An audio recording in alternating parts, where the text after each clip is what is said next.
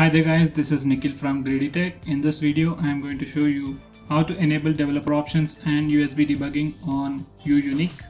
So anyway, let's get started guys. So first go to settings. You can either select the icon over here or you can swipe down and go to notification area and press the settings button. And now go all the way to the bottom, go to about phone and now scroll down and you'll see the build number.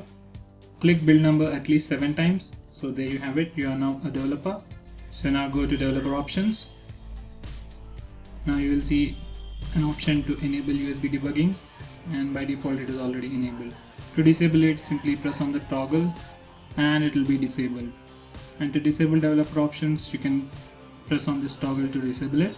So that's it guys, thanks for watching this video. I hope you found this video to be helpful.